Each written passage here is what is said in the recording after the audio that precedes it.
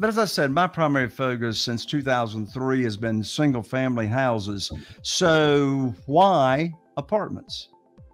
You know, single family homes scared me. My background was in business and in practicing law. My wife has her MBA. We're doing this together. When we started looking at getting into the fix and flip and the single family home business, especially where we live, we're in Duxbury, Massachusetts.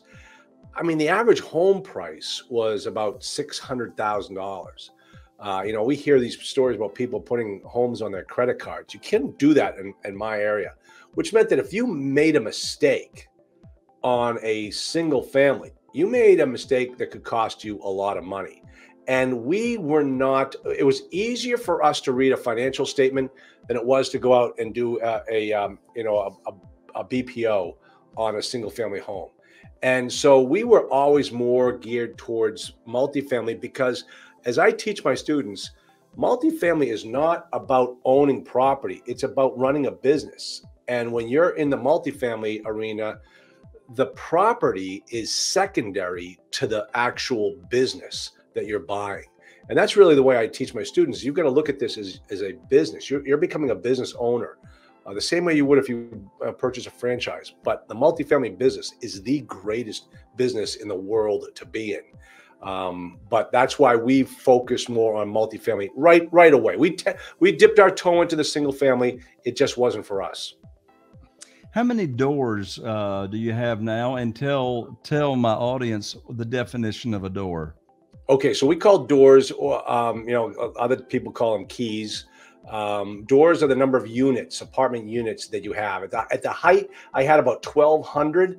I'm in the process of selling my last one and hoarding my cash because, Jay, as you know, what happened back in 2008, I was on the wrong side of it. I'm not going to let that happen again. And I'm watching the tea leaves and seeing where this market's headed right now. And right now, I'm waiting for the wave of multifamily foreclosures to start to come on board. And I'll tell you a funny story. I purchased a 222 unit apartment complex back in 2008. I purchased it 1 month before Fannie and Freddie went bankrupt. And it was about $7.5 million.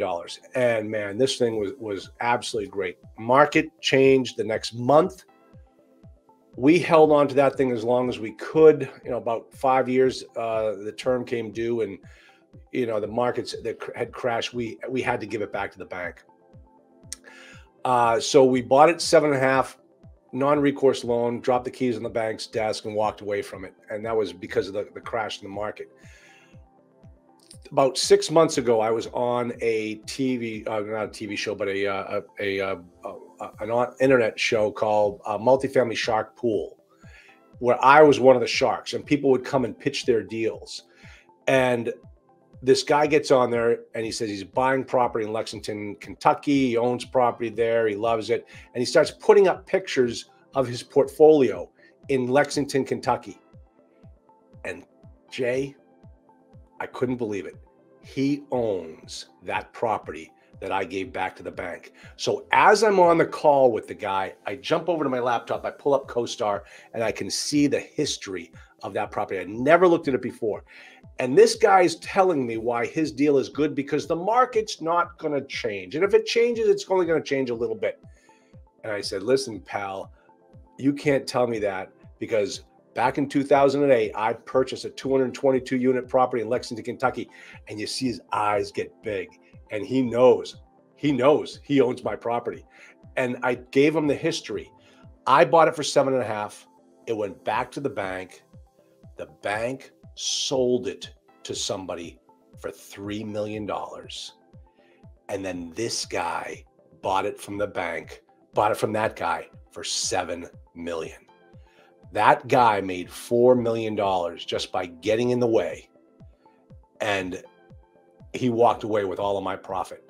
And I thought, man, that's what's coming up. That's going to start happening again, and I'm going to be on the right side of it this time.